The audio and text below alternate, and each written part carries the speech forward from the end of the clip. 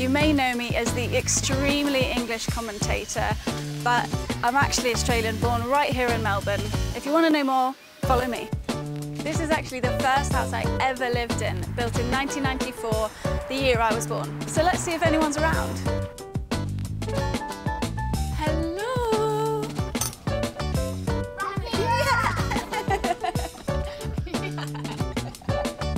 Hey, Ellie! Hey! Oh, welcome home. Auntie Yora! Yay!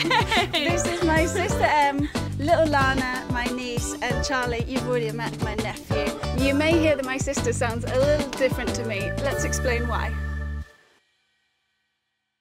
For the first 18 months of my life, I lived right here in this house in Melbourne before my dad's job took him overseas. That's me right there, the little round one.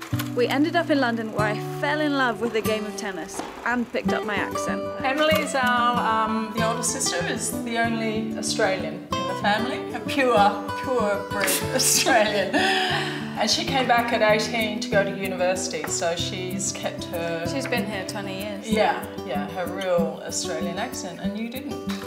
All throughout my career, I've played for Great Britain. The funniest thing was going when you were playing the Olympic Games, and I had to wear a British shirt, and I was putting it on, and I was thinking, oh my God, you know, all the years of cheering on Australia, and here I was with my British flag and my British shirt and... singing the national anthem. Singing the national anthem, which I liked. But now that most of my family's back in Melbourne, now is the perfect time to do some exploring and visit some of the people and places that make this city so special. I think there's so much to explore in Melbourne.